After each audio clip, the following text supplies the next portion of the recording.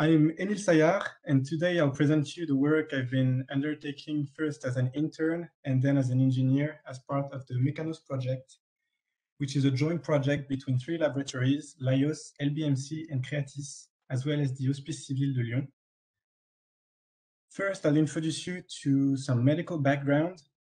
It's important to know that bone is a very frequent site for metastasis, and metastatic lesions can lead to pathological fractures, which can decrease substantially the quality of life of patients. There are three types of metastatic lesions, but I focused on osteolytic lesions, which are caused by abnormal bone destruction. On the right side, you can see an example of a CT scan with an osteolytic lesion where the bone has been partially destroyed. The Mechanos project aims at obtaining precise clinical scores and simulations for fracture risk assessment. I've been using exclusively CT scans during my work. Computed tomography is an X-ray imaging modality that gives precious information on the density of body tissues, which helps to detect metastatic lesions where the bone is less dense. CT scans are a standard in clinical routines, and it could be very helpful to be able to use them to automatically detect metastasis.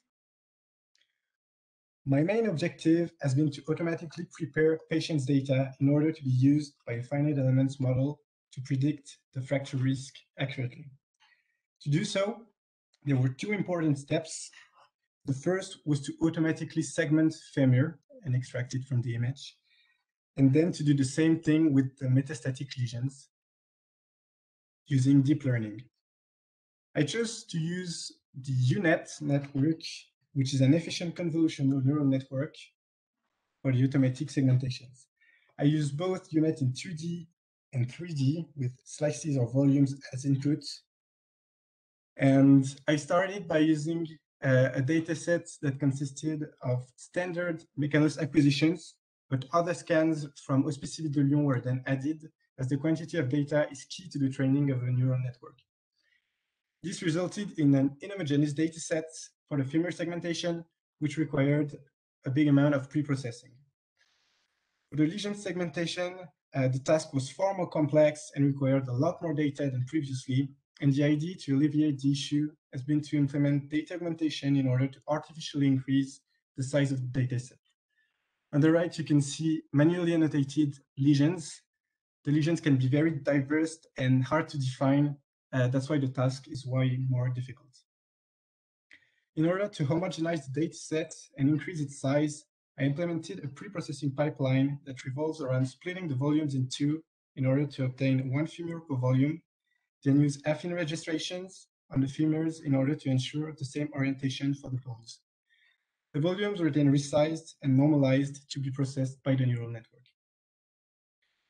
For the lesion segmentations, I used a data augmentation method that works by extracting random parts of existing lesions, then applying spatial transforms and modifying its intensity values in order to apply it to another healthy femur while preserving the diversity of the data. The resulting data obtained is quite realistic. As you can see here, it's very hard to tell apart the two lesions, the real one being on the left and the artificial on the right, which was applied to the healthy femur that's in the middle. I evaluated the femur segmentation using two complementary metrics, the dice score and the Hausdorff distance. The dice gives a score depending on the intersection between the ground truth and the automatic segmentation, and the Hausdorff distance gives the maximum distance between the ground truth and the segmentation. The results were satisfactory, although slightly better for 3D UNet.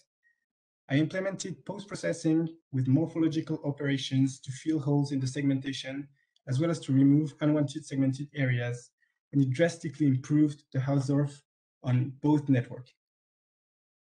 I worked only in 3D for the lesion segmentation process, as it worked really well before. And I used patches rather than resizing the volumes in order to keep the most features in the input of the neural network. As expected, the results were inferior than for femur segmentation due to the difficulty of the task, but the data augmentation helped a lot to improve the results, more than doubling the initial results. To conclude, I implemented a pre- and post-processing pipeline as well as data augmentation method, which allowed me to obtain satisfactory results for both segmentation tasks. The segmentation of metastatic lesions could still be improved, especially with new manual annotations, which will soon be added to the database. Thank you for listening. I'll try my best to answer any questions you may have.